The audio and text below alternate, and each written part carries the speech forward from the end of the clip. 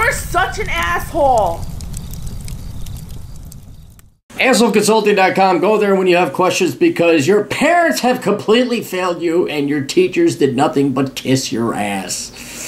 And I will kick it. But then you say, oh wow, thank you for kicking my ass. I needed that advice. Now I know what to do with my life. I know. Beforehand, you were just going to be a winner. You came out of the vagina, and if you stayed alive for 18 years and graduated from high school, everything was going to be roses. And it turned out not to be. No, it didn't. It didn't turn out to be that way. I was lied to. Thank you very much for lying or for telling me the truth. I appreciate that. AssholeConsulting.com. Nick writes, hello, Aaron. I'm a fan of the channel and first-time customer. Let me get right to the point. I'm 20 years old and I'm a junior in college. I went to community college and took 71 credits in the first year. So I transferred and will get my bachelor's in electronic business marketing at Western Michigan University in case you wanted to check it out in a total of 3 years. I have $20,000. Wait, so you're a junior, you went, transferred, you will get it. Western University. You know Josh, by the way? Do you know Josh? No. Total 3 years. I have $20,000 in savings from various jobs and trading stocks. Lately, I've had a lot of time to think, and I've confirmed what I already knew. I've got the entrepreneur DNA. Allow me to elaborate. I have worked enough jobs to know that I hate all of them. All jobs suck. And based off my personality and mindset, I just don't see myself ever being happy being an employee. Dude, you are a decade at minimum ahead of me. That is great you are figuring this shit out at 20. Because it is going to save you an inordinate amount of pain, agony, and bullshit down the road. It just doesn't make sense to put so much effort into building someone else's wealth and get paid once when I could build a business that will continue to pay me years after I've put in the work.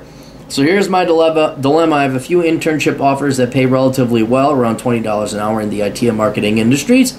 I could take one of those internships and gain the experience and money. I'd most likely do it for the experience, or I could dedicate the summer towards building an online business. Keep in mind, this would be a serious attempt. There is a co-working space in my town that I would utilize Monday through Friday, 9 to 5 p.m. I can also work construction with my dad on the weekends to cover basic expenses. As to what the business will be, I'm still undecided, but I am heavily leaning towards drop shipping or affiliate marketing via product recommendation/reviews. I will likely utilize both these concepts in the same business. Next semester I have to take my general BBA classes, so I will have a lot more free time to figure it out and begin the work so I have a concept and framework for the business.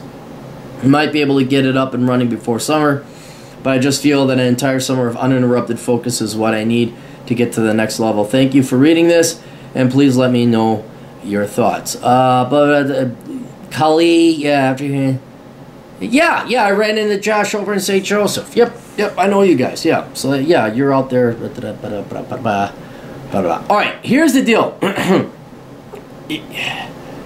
Until you know what your business is, there's no point and purpose of putting any time into it. Now, if you can make money on site, drop shipping or affiliate marketing, whatever it is, fine. But until you have the business idea, you don't have a plan. It's like, well, we're going to attack a country. With which one? Don't know. Let's just fire up the aircraft carriers anyway. Send the planes out. I don't know. We'll figure it out on the way out there. No, there's no reason to put forth. Now, if you know that there are going to definitely be some components, fine. Start your drop shipping business. Start your affiliate marketing. Go ahead, get some money. Set up a PayPal account. Go ahead and do that. But that's the hardest part of starting a business, is to figure out which one it is that you should start. This is why you're just going to have to suck it up and go work for somebody else, be it your dad or one of these internships. Make some money in the meantime until the idea comes to you. So I'm not against you starting a business or even just kind of like starting to do what you have in mind here, but you're not going to not work. That's the whole idea of the two-prong approach. You're going to work a regular job and put fucking food on the table. And then with your free time, you're going to go and you're going to start your business.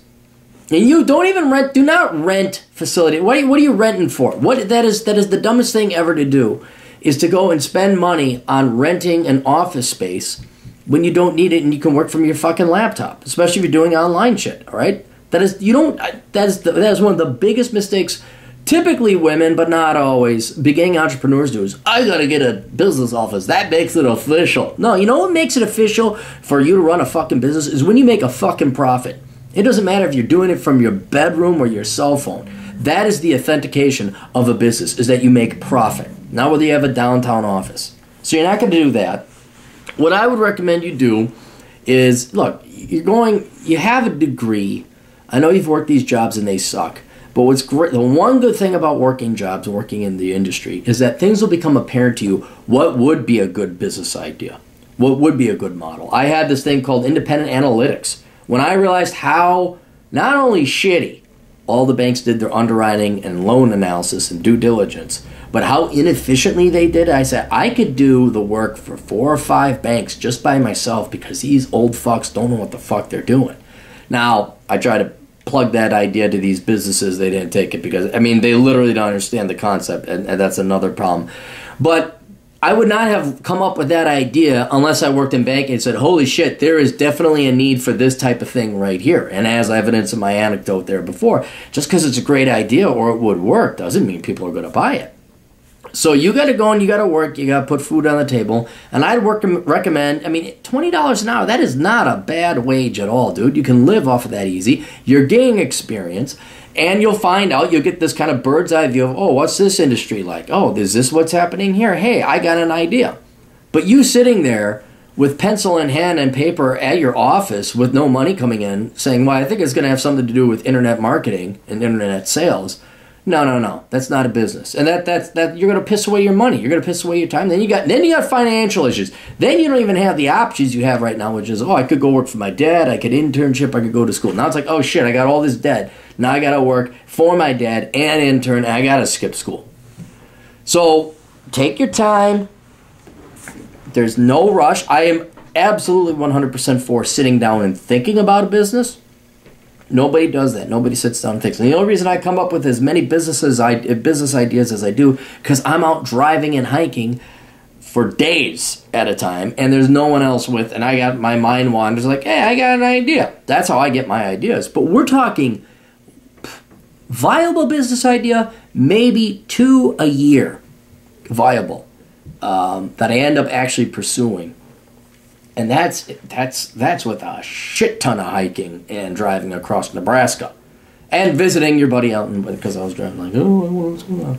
Wait, no, I came down a different time. I had the GF with me. That's a different time I came through.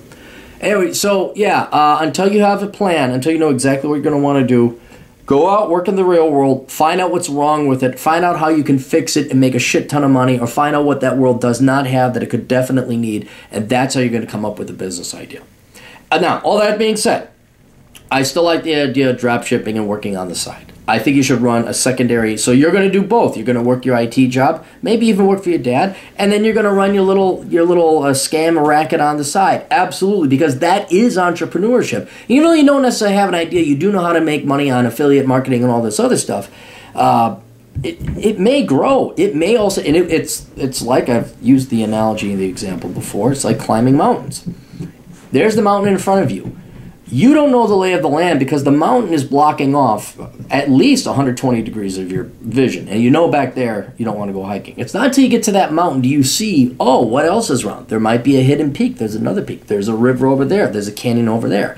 This could, and then as you do more and more entrepreneurship, as you take on more and more businesses, different opportunities and options will become apparent to you. Like, the example I use is teaching dance classes. Well, when I taught dance classes, that's the first peak. Okay, I got the dance classes. Hey, I recognize another peak. You know what I could do? I could sell dance instruction DVDs to my students. And I did, and I made money on it. But not until I got to that first peak of teaching dance classes would I have made the observation to realize I could sell DVDs. So absolutely pursue your online endeavors. Do that. Don't get an office to do it. Do the IT thing. Continue going to school. Don't push yourself, but you're almost done with it. You might as well. And it's not the worst degree ever. It's not the greatest, but it's not the worst. And then things will become apparent to you, but also put the time and effort into thinking about it and keeping a keen eye open for what opportunities may exist. And they're not always going to become apparent. Don't try and find one that isn't there. But every once in a while, they'll be like, holy shit, that's a great idea. This might actually work. So anyway, best of luck to you. Hope that helps out. Hope that gives you a little bit more clarity and guidance. And then, yeah, say hi to all the crew over there in Michigan and Khalil. We'll talk to you guys later. Toodles.